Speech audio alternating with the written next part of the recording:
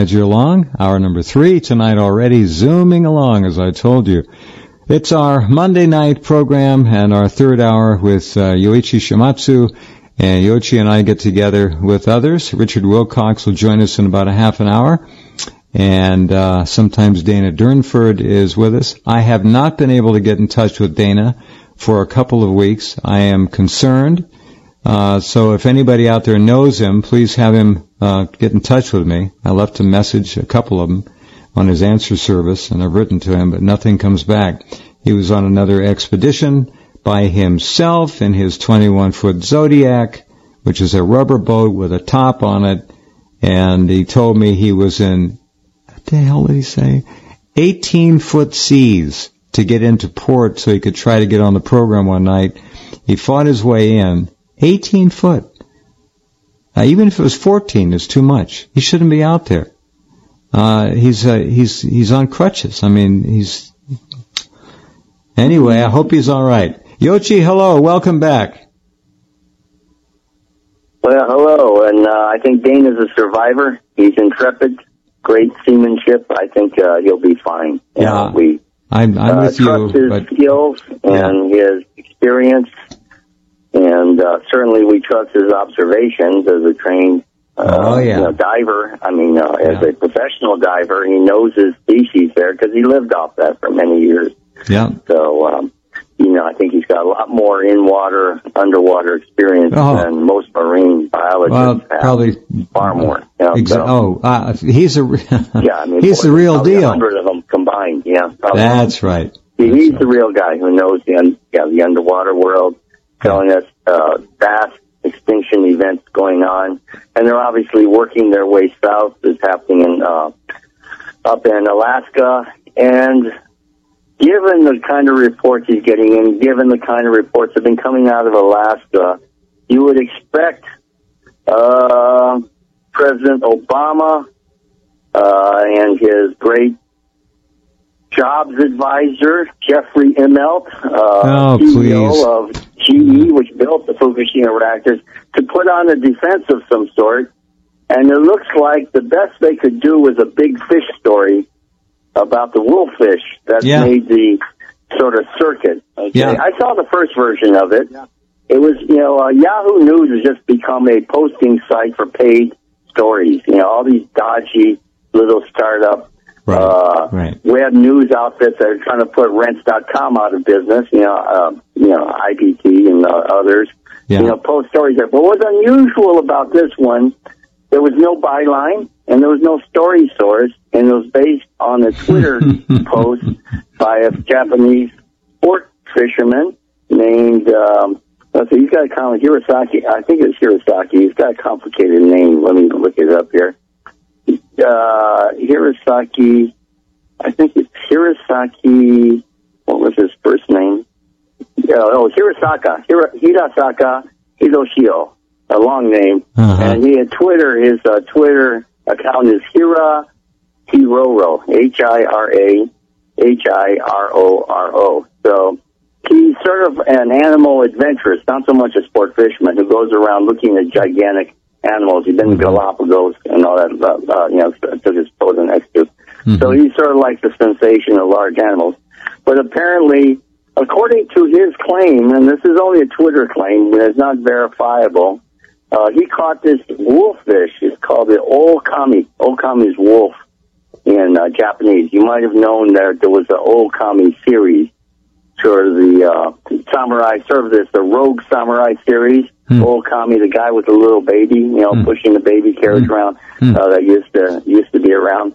So, and this is the Bering wolffish. It's called the scientific name is Anarchicus orientalis, and it's also known as a sea wolf. Okay. Now he says that the story was already distorted because it said that the thing was caught not too far from Fukushima, but it's actually not caught in the Pacific. It was caught in the Sea of Okhotsk, on the Shirotoko Peninsula, which is inside the Sea of Okhotsk. So it's more. Well, is that by sea between northern Japan and Russia and Kuril? Yeah, well, that's by the Kamchatka Peninsula, right? Yeah. South of Kamchatka Peninsula, the Kuril Island area, that enclosed area. Oh no. Okay. Are you there? Oh, nuts. See, just when we get on a roll. All right, we'll get him back. We will call him back. There he is. He's back. Okay, this fish would have probably set a world record according to sports fishermen. Okay? Mm-hmm. It probably would have set a world record. But this fellow didn't do all the sort of things you need to do, the reporting. There are protocols. You got to, yeah, exactly. Yeah. Yeah, and he claims to have thrown the fish back in. He had it on board for the photos and threw it back in, which would not make a lot of sense. It's such an old fish. You would take it to port and have the local port, official, the Fishermen's Association, basically weigh it, measure it, and do all the things they do. So he would set a world record, but he didn't do that. Okay. Yeah. Okay, and this species basically eats a lot of crabs and clams. It's a bottom feeder. That's why that's a sharp teeth. It sort of scoops up through the gravel, gets whatever it can, worms and things, and spits out the gravel. So now, there was no byline on the English story, and that made me very curious because everyone else is out there promoting it, and we know it's a paid story. Someone paid to place that story at Yahoo. And then it turns out that since then, recently, there's been a denial of the Fukushima connection. This story said, there's a Fukushima connection, okay? This is a radioactive mutant. Now, the denial comes out after a lot of other websites picked up the story. For example, ENE News picked up this story. Now, Motherboard in England, which is part of the Vice Media, Vice TV system, they run a story saying, this fisherman denies it's a mutant. The story's written by Emiko Jozuka, who's a writer for Motherboard Vice, okay? Yeah. Oxford graduate. She worked, okay, you see the profile here? Are we starting to see the profile? British intelligence? Oh, you bet. Now, Vice TV, as you recall, sent Dennis Rodman famously to North Korea, to Pyongyang, and he was accompanied by Eric Schmidt of Google, the head of president of Google at the time. Okay, the odd very couple. Strange fellow, all kinds of things up his sleeve. All right, and that became the inspiration for the movie The Interview, which led to the near destruction of Sony Studios. Right. Right. You see, Sony Studios, Godzilla, near destruction of Sony Studios. You see, that after they did the interview based on Vice. So again, here's a setup. Let's do this thing of us doing an interview with Kim Jong-un. Let's make a script based on that. Let's sell it to Sony, and let's try to destroy Sony because we don't want another Godzilla talking about nuclear mutants. If you get onto this sort of line of thought here, what's actually going on, and why the interview came up, and they did try to knock out Sony, okay? So, Vice Media, let's go back to its beginnings. It was started by a Pakistani-Canadian. Already we've seen, blinking red lights here. Surosh Alvi. He claims he's a journalist. But it turns out that his mother is the chair professor of Urdu studies at McGill University in Montreal. Mm-hmm. Urdu studies at the time, we're talking about the invasion of, that's the language of Pakistan, okay? We're talking about Urdu and Pashtun are the two major languages there. Mm-hmm. The invasion of Pakistan by U.S. forces after 9/11, okay? The invasion and occupation of Pakistan. Are we not talking about that? Mm-hmm. And the mother, obviously, being the head of a major department in Urdu studies in Canada, would be, and Canadian soldiers were there very famously in the Afghan War, would be deeply, deeply involved in translations for both MI6 and the CIA, right? These people are the sort of analysts. We call them analysts. They're the translators. Something like, what's her name, Sybil, was for, the Turkish. Right. The Turkish. Sybil Edmonds, was it? Yep. Sybil Edmonds? She was an agency, she was an NSA agency translator. She was adept at Turkish language. Mm-hmm. And so very similar sort of role. So we're seeing this thing come out of McGill, which also is very well known for a psychiatrist there named Ewan Cameron, who was a lead scientist in the MK Ultra, MK Delta, and Project Artichoke. These were the mind control LSD experiments using curare, all sorts of things, on patient subjects. People they picked off, just hundreds of people went through this and were cruelly treated.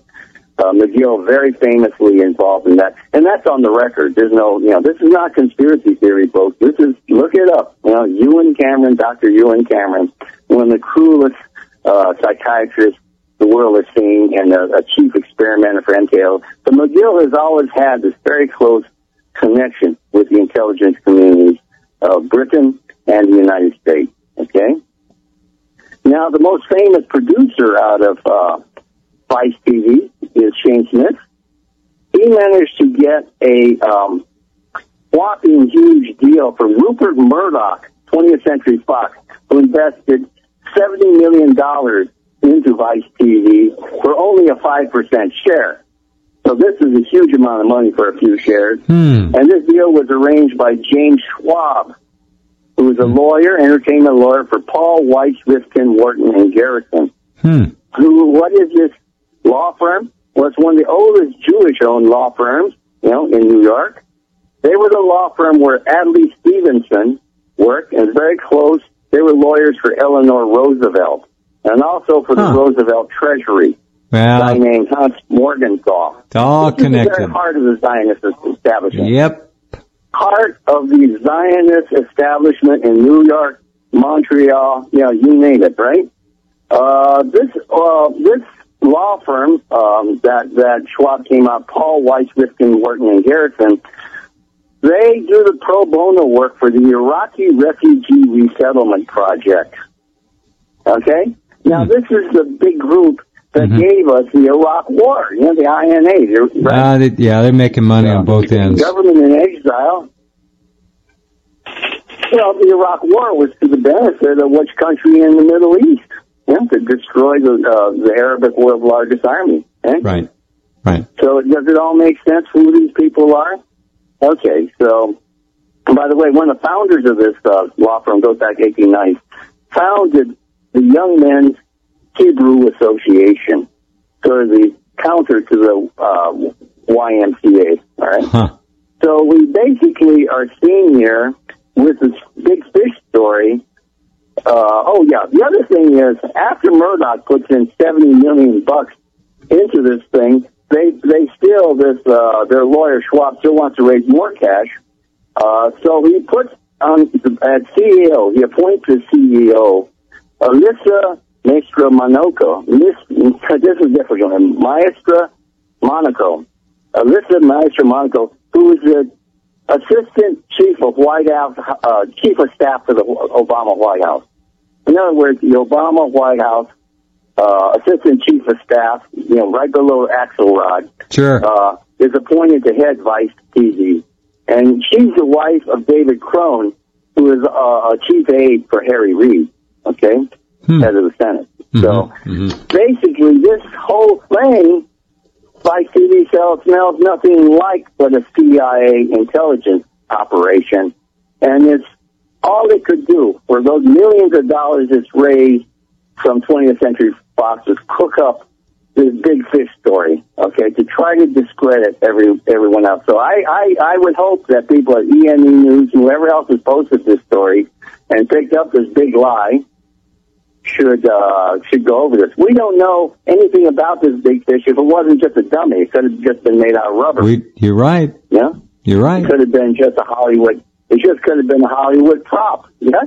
Exactly. So the whole thing is to discredit the critics of the Fukushima Tokyo Electric Power Company and the nuclear industry. This whole thing, vast amount of energy was done that, but it was done in they're not journalists. I'm a journalist. First thing I look at is is byline. Who wrote the story? Well, no name there. Who, what, where, when, why? This guy or that guy. Exactly. So we just track down the basics, and this is a big fish story, and we trace it back a little further. It's coming out from deep inside the psychological warfare program of the CIA and MI6. McGill University, Ewan Cameron, MK Ultra, the whole shebang, okay? So this is what they're capable of doing. And meanwhile, as this big fish story is floated, what's his name? Jeffrey I melt Fukushima, right? I melt. It's immelt, but it should be I melt, and as far as we're concerned, it is I melt. I melt. Yeah, I melted down Fukushima. Yeah. This man, wonderful. It's amazing he's still the head of General Electric. Well, it shows you how corrupt it all is. Or he'd be out. If there was any accountability, he'd been long gone. Yeah, exactly. Well, it's like this crane collapse in Mecca, killed 29 pilgrims there. The Bin Laden Construction Company. Yeah, in Mecca. Yes. Yeah, do you think Bin Laden is fireable? No one can fire, the Bin Ladens, right? No. But he's backed up by George Bush and Tony Blair. You can't fire the man. He's one of the boys, right? Right.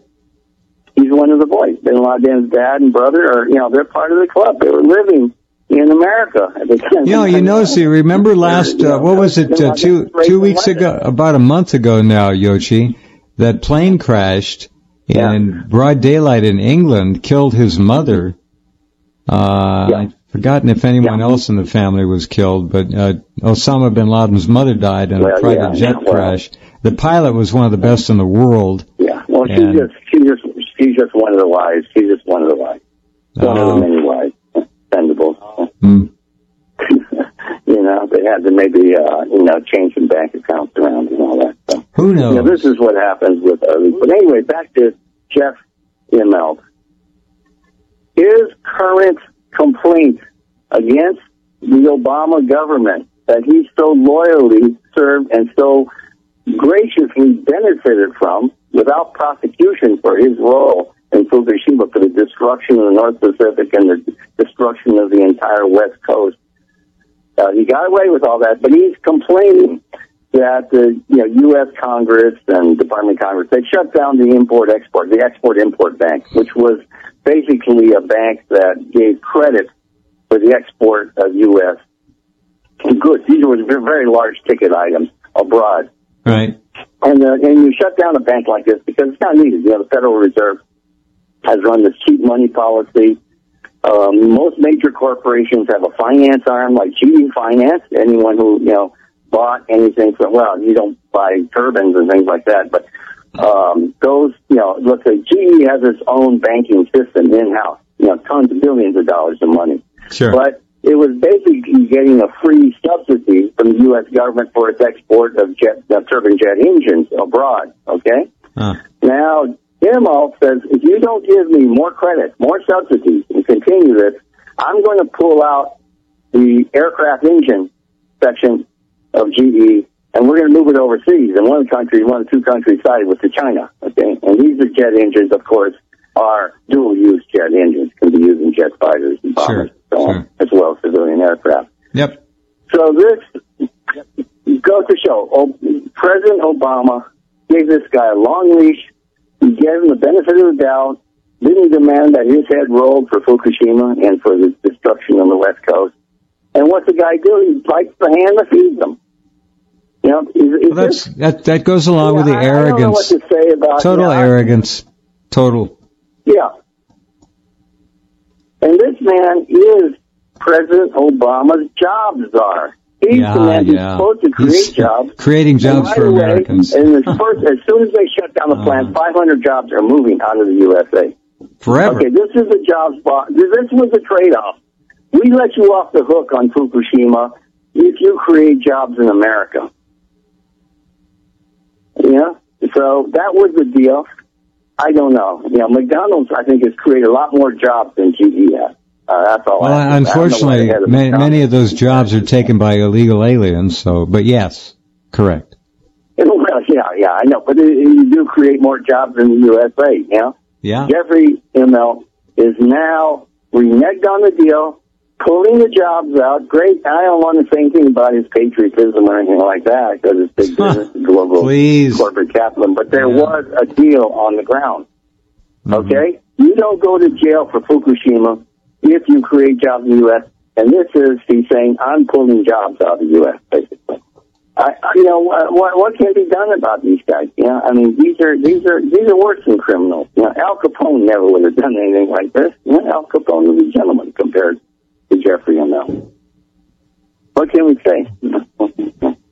You know, you make a good point.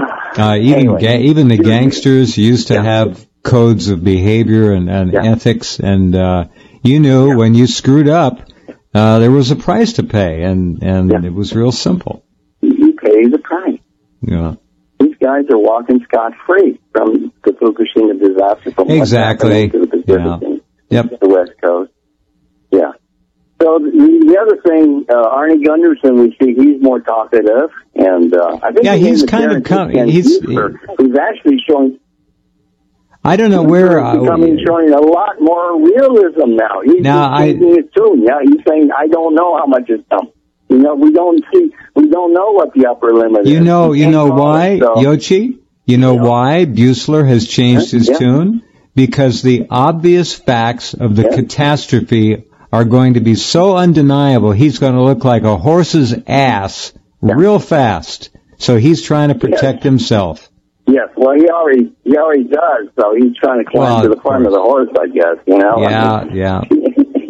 Otherwise, something's going to end up on his face. Yeah, That's right. That's right. So but Gunderson was absolutely right about Typhoon Etoile, and the news media did not report, and it was not found out till like a week later, more than a week later, after our last discussion, that in fact the typhoon massively hit Fukushima. It was the worst flood in 50 years of Fukushima province. How can that be? How can that be?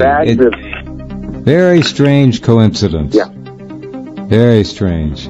Hold on a minute. No, we're not going to. No, we'll go. Let's keep going because I don't want to. There's a delay here. Keep going, Yoichi. Go ahead. Yeah, the number of bags of radioactive waste, I think, some have been reported where, I said 77, I think, something like that. In charge actually reported.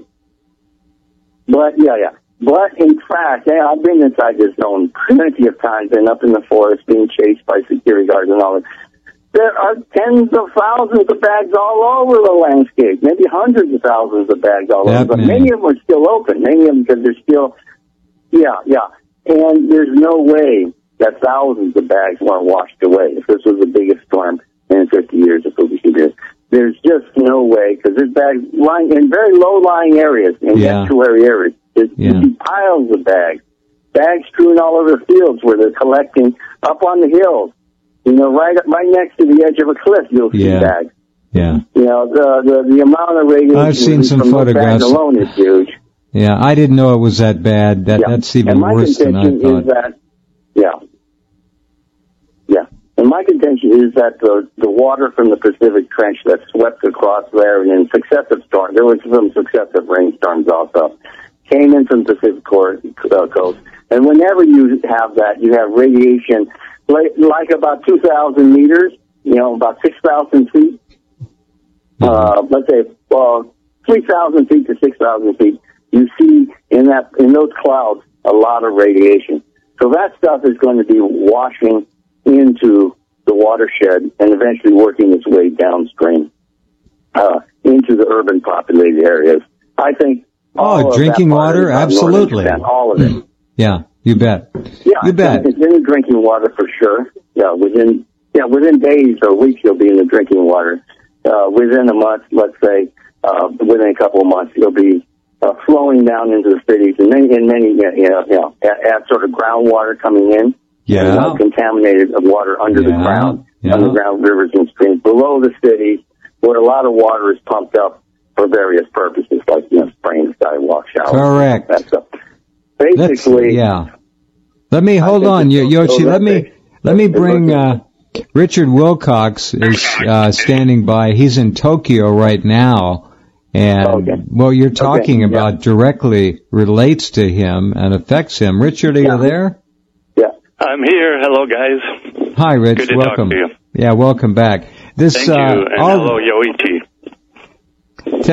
You heard what he was saying about all this. Hey there, Richard. The radioactive water going into the groundwater under Tokyo, being pumped up, and all the rest of it.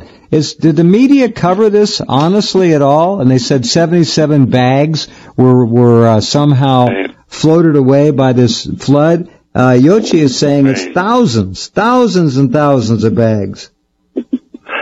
Well, when he and I visited Fukushima that 2013 summer, we saw, untold numbers of bags piled up.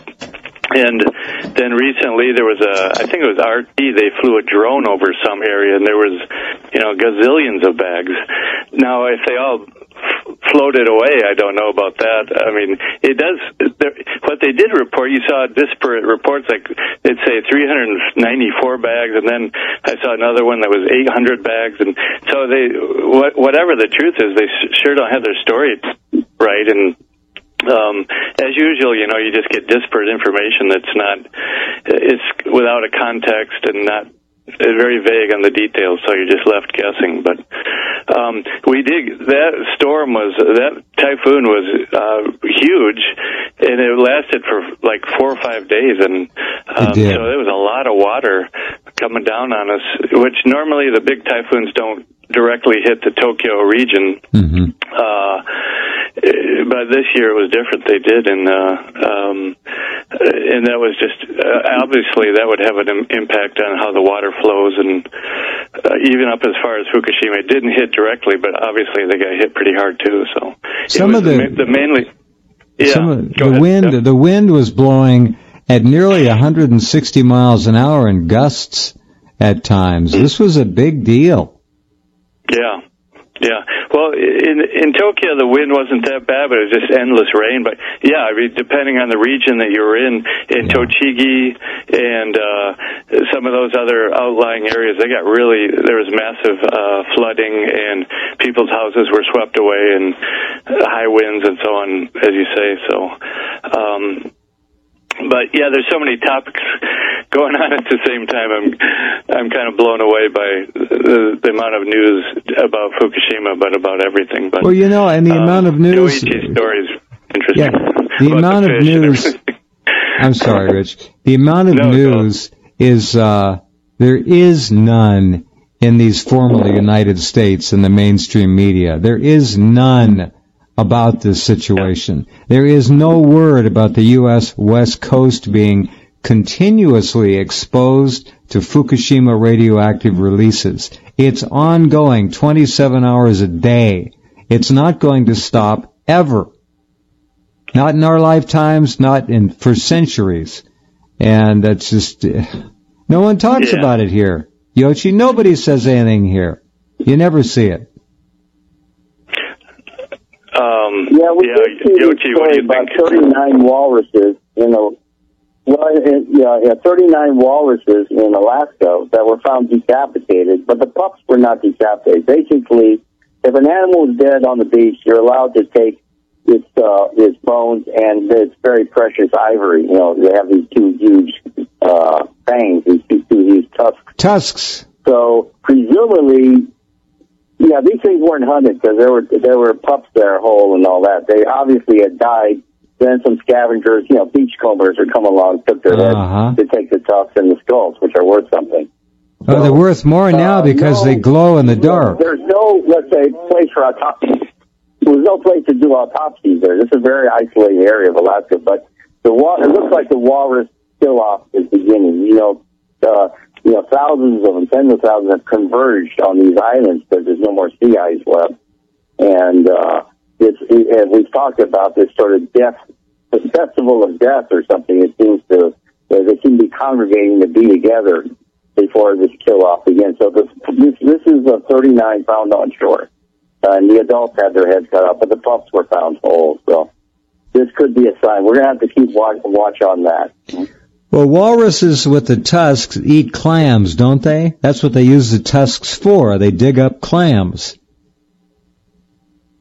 I think, they crack them, I think, Yeah, they're not easy to crack, Something like that. They dig them out with the tusks. So the point is, they're not like otters. They don't have that. They're bottom feeders, indirectly, because they're eating off the bottom.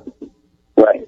Rich, what's going on in the abalone, things like that. Yeah, what's going on over there now in the media? Japan is dying slowly but surely. Health is breaking down. Are you beginning to see stories about, I suppose they're being scrubbed, spiked, and spindled? They're not making any news over there, but you got to have sick people there. Lots of them.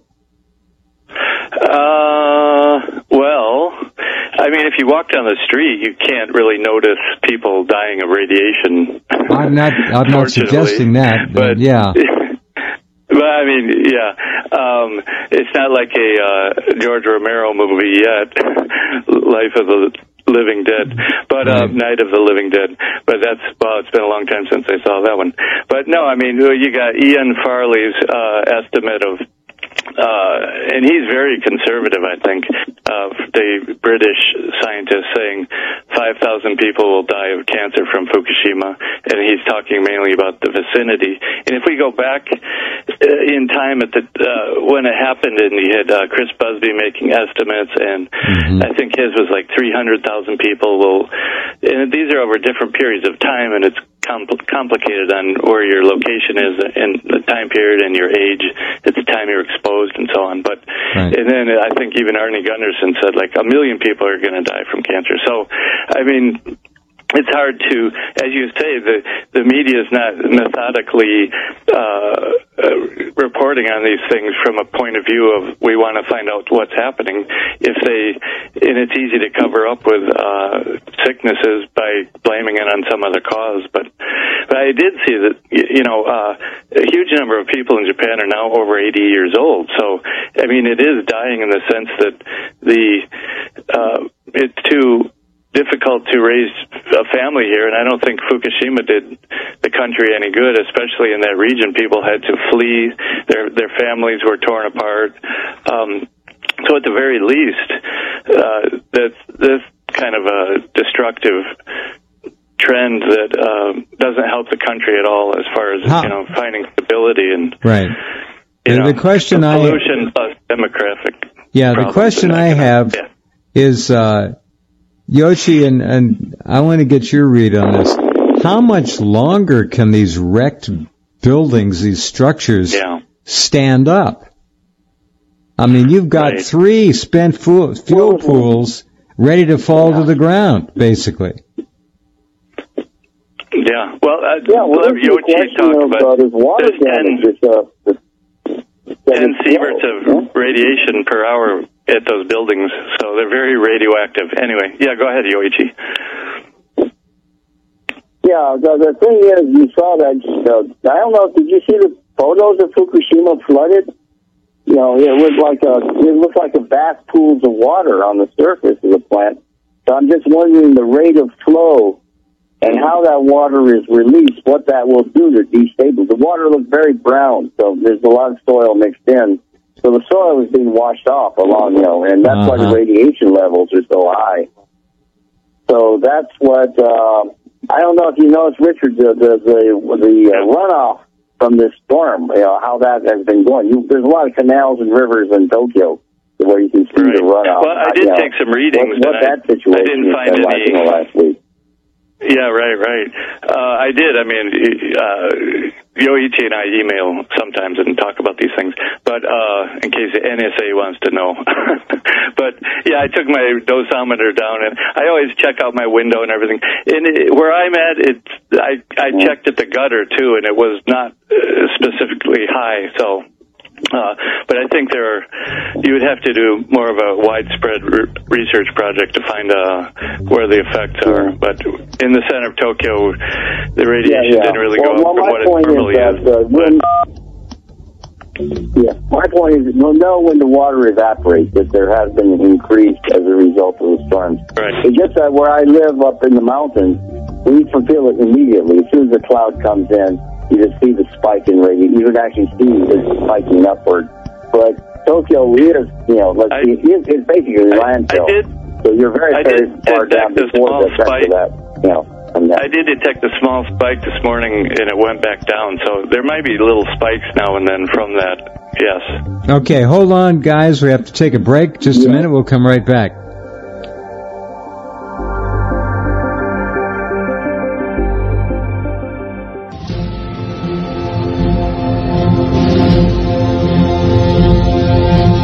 Okay, let's get right back to our conversation with Yoichi Shimatsu and Dr. Richard Wilcox, who is in Tokyo. Yoichi is in Thailand.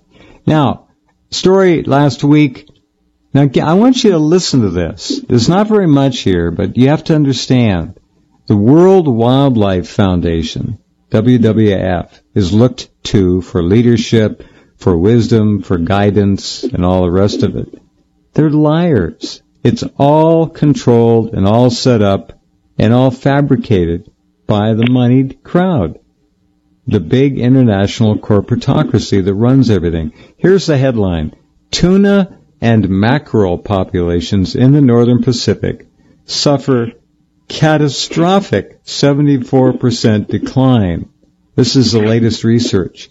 75% of the tuna and mackerel are gone. This is admitted.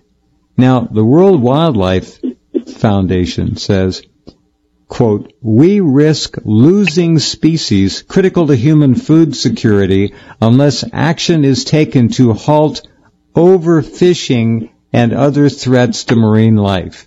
Now, did you hear the word radiation in there anywhere? Did you hear anything about the breakdown on the food chain from the bottom up? Nothing. It's really sickening. Here's the first 2 paragraphs, short. Tuna and mackerel populations have suffered a catastrophic decline of nearly 75%. The World Wildlife Fund and the Zoological Society of London found that numbers of that particular family of fish, which also includes bonito, fell by 74% between 1970 and 2012. They don't say where in that period of time the major drop-off occurred. Well, I'm going to tell you it occurred in the last 3, 4, almost 5 years now. This is a recent thing. This is again a cover-up. There's no mention anywhere in the story that I can find that says that radiation might be a problem. Yoichi? Yeah, I'd like to hear how, from Richard, how the Japanese press picked up this report. It seems to put the blame on Japan for killing or eating the fish, sushi and sashimi and so on. But my understanding is if you take on all the fish stocks, these giant fish farms off Mexico, off Australia, New Zealand, we probably have a net increase in the tuna population. In South Pacific too, they're raising fish. So they're talking about fish caught in the wild. Yeah, there was a drop there, but we do know the whale population has radically increased since the 19th century and has been continuing to increase in the North Pacific. Huge species are no longer endangered. So, it's not really clear what they're talking about. Mackerel, there seems to be no shortage of mackerel in the world. So I don't know how they gather their statistics. There are fishing bans and limits, of course, and the U.S. and Europe have been heavily hit. But I don't think Japan, the Pacific side, has not been very much affected. The fishing bans are more for inshore fishing, closer to shore, but not for deep sea. So I don't know how it's playing out in Japan. Yeah, there's so many angles to this. First of all, WWF stands for World Wildlife Fraud, Jeff. So that's correction. Yeah. And I wrote a paper in 2002, I remember, critiquing WWF for, as you said exactly, they're just a part of the corporatocracy, and they'll save 50 acres of rainforest and then make a deal with a logging company to cut down the rest of it. That's kind of how they work. Exactly. They're out there spreading the good word, and it's all putting a nice face on the unsustainable industrial practices and raising money and so on. And then they blame everything on climate change or on various things. And it's outrageous, as you say, that they don't at least mention radiation as a possible factor. I mean, in science you have to mention all of the relevant factors before you draw a conclusion. But what Yoichi said also is interesting, because that's an old story too, because we've been hearing about this for years, that the tuna population, especially the Pacific bluefin tuna, I think it is. Correct. Is only 98. There's only 2% left of the original. That's right. Which I think is true. I mean, but I've always wondered how it could hold on for so long. But I think your theory, Jeff, is with the facts that we have is valid. That if there is this big drop off, even in that small amount of fish remaining, that radiation could have been the factor. But I know what Yoichi's talking about too is that Japan gets the blame for eating all the world's fish and killing the whales, and so that's kind of a different topic. But it's true. I mean, if you go to the Japanese fish market, there's plenty of fish there, and they're not cheap, that's for sure. There are cheaper brands, the less tasty ones, but there's fish all over the place for sale. So, and then there's also the fish farming aspect too, which is problematic. I don't remember the details, but just to raise fish causes pollution, or they have to use certain chemicals or whatnot. But so, are you saying, Yoichi, that you don't think the tuna are endangered, or? Well, what I'm saying is that there has been a long-term problem, but there has been also a comeback due to the fishing bans that have been imposed. So this is kind of an odd time to come out bemoaning the situation, because so many countries have put bans on fishing, right? I mean, it's sort of like the horses are left the stable, the policies in.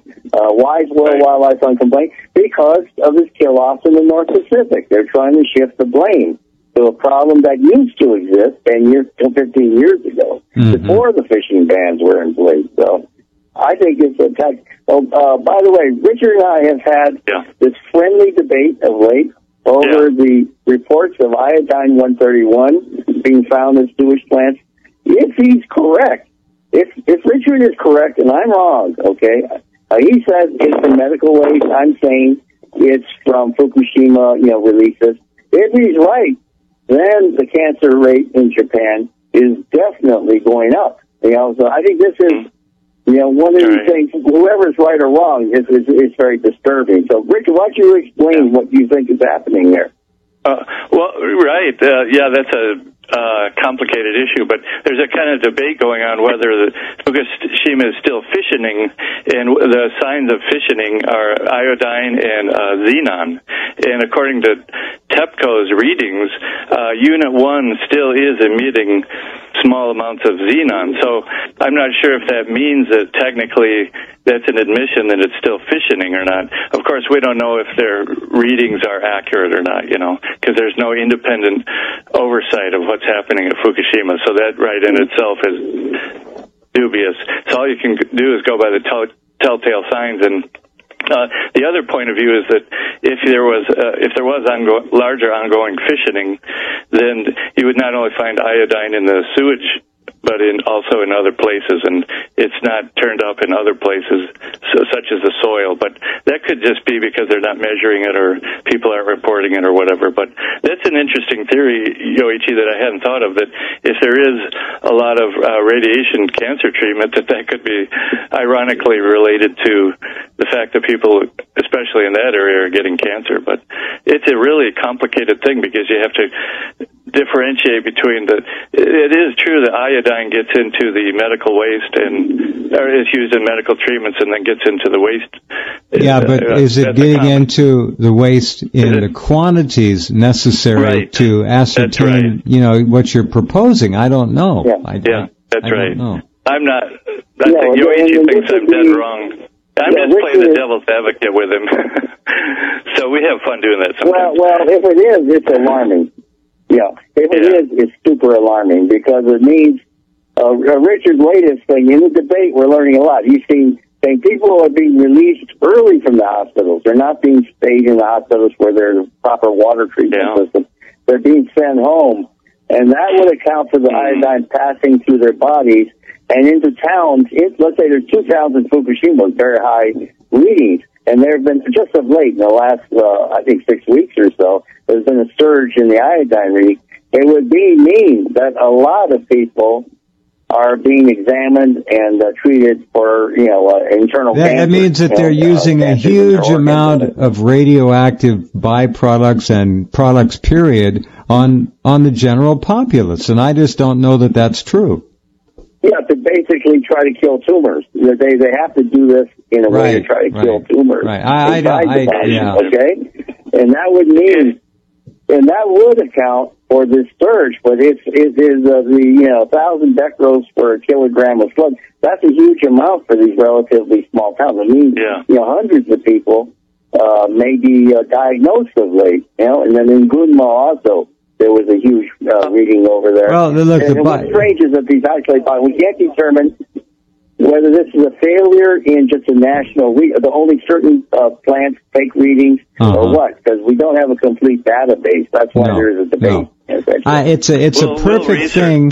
It's a perfect. We're going to research this, Yeah. All right. It's a perfect straw man to go to blame for this. I mean, it's medical waste. Come on. Right. You know, there is some of that, but if there's that much of it showing up in random sampling, how the hell are they disposing of this stuff? If Fukushima is still fissioning, that's the worst PR nightmare for the Olympics. You know, people aren't going to want to come to Tokyo to go to the Olympics, knowing that the plant is still sending off fissioning radiation. Well, exactly. So they want to cover it up. We've been talking about that, as you know, for a long time. Yoichi's right on top of it. He's been there to Tokyo Bay. Remember the blue whale that died and floated into Tokyo Bay? I mean, come on, that's not a good indicator. That was 2 years ago, I think, something like that. Richard, thank you for being here as always. Great to talk to you. Yeah, we'll talk to you guys again. Okay. Yoichi, you take care of yourself down there, and we'll talk to you next week. Okay. All right. That's it. There's Monday for you. Tomorrow night, let's see. We're going to look at 9/11 tomorrow night with very controversial Rebecca Roth, who was on 2 weeks ago. Just stunning with her new book. We'll talk about her first book and her brand new book as well tomorrow night. Talk to you then. Take care.